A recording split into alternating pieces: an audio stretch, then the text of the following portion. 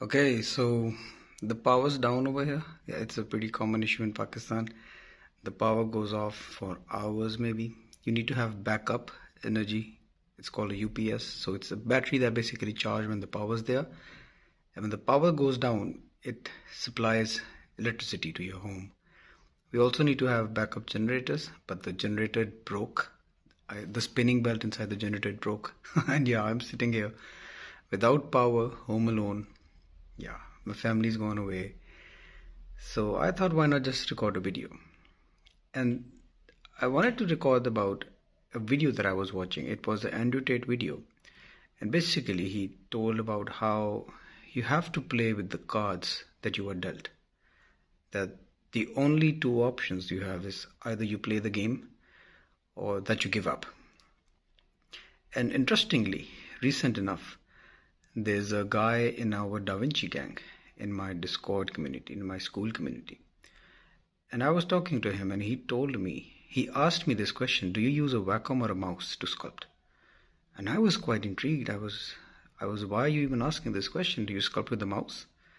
And he said, yeah, I sculpt with the mouse because I can't really afford to buy a graphic tablet yet. And to be honest, when I looked at his the sculpt that he was doing, it's so much better than what some artists are making with a graphic tablet. And he's just a 14, 15-year-old kid. And the dedication that he has is just amazing. So the point I'm trying to make is that, yeah, it's true.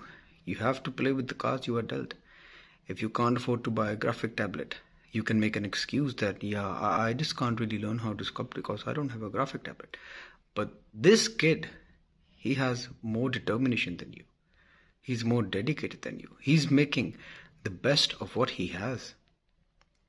There are so many people who won't even start Blender because the laptop that they have or the PC that they have isn't really the latest specs. They just have an old graphic card, maybe 4 gigs of RAM, and maybe a Core i5 7th generation.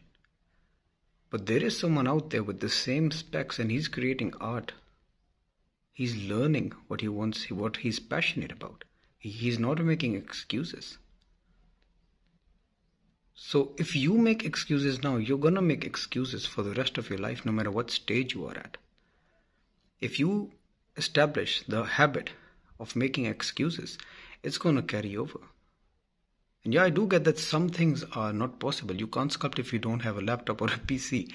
I'm not talking about that. I'm talking about making the best of what you have, of playing with the cards that you are dealt with. Some people, they don't start a YouTube channel because they think that they have an Indian accent or a Pakistani accent. But this is where you were born. You should be proud of your accent. Accent is never the problem. The problem is when you don't speak clear enough. There are so many good Indian YouTubers, Pakistani YouTubers who make videos in English, but they don't complain about it. You can be in a country where 3D is not really popular. I mean, even in Pakistan, when I wanted to study, there wasn't any education over here for 3D. I started learning through Blender, and then I was fortunate enough. I'm really grateful that I could afford an education in Malaysia. So I went to Malaysia, I got my 3D degree over there. But yeah, you have to make the best of what you have. You only have 2 choices. What are you going to do? Are you going to give up? Are you going to make excuses? Or are you going to make the best of what you have? Are you going to put in your best effort? Yeah, speaking about this topic also reminded me of a friend I made in Malaysia. He was a Persian guy. He's from Iran. And at that time in Iran, even YouTube was banned. So literally, Iran is a place where you can't learn 3D by going anywhere. But yet, this guy, he used a VPN.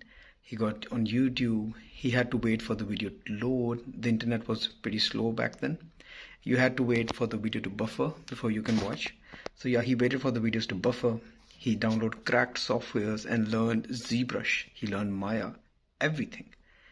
And this guy was around 34 years old when I was in the university. He was in the same class as I was. He was a man by the time I was studying and he was in university. And he was so skilled than the rest of the entire class. He made the best correctors. He was the best at lighting. So yeah, the limitations that this guy has, I don't think that I had or anyone else in my class had these limitations. But he made it through.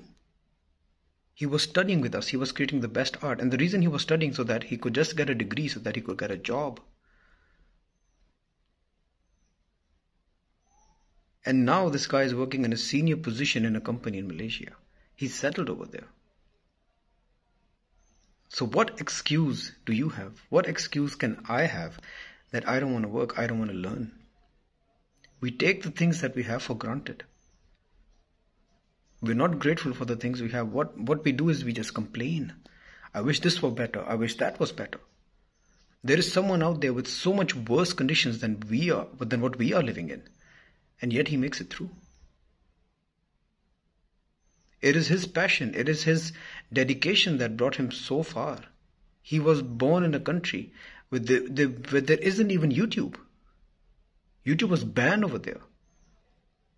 And yet he studied it. He learned it. Whatever he was passionate about. His art was literally the best in our class. His characters were the best in our class.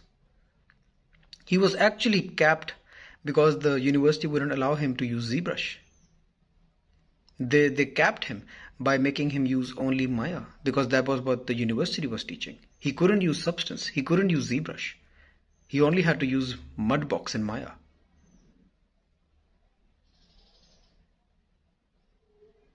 So yeah, there is someone out there with such worse conditions than what you and I have.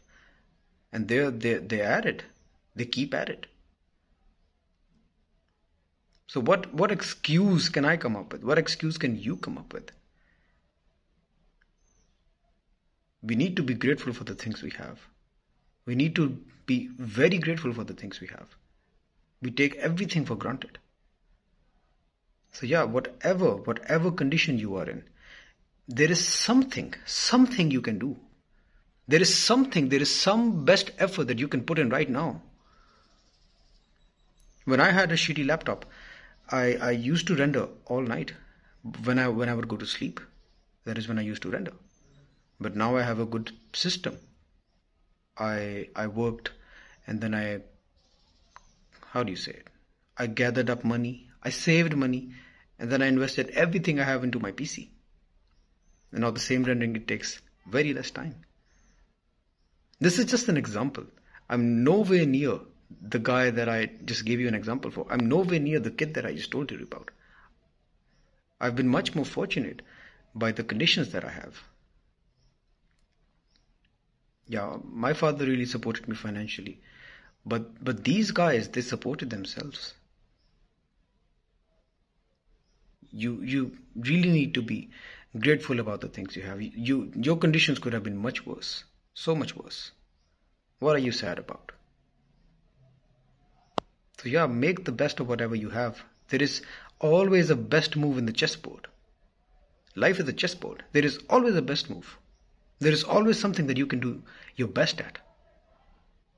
So no matter what condition you have, no matter what issues you have, there is always going to be someone with similar conditions who is going to outperform you.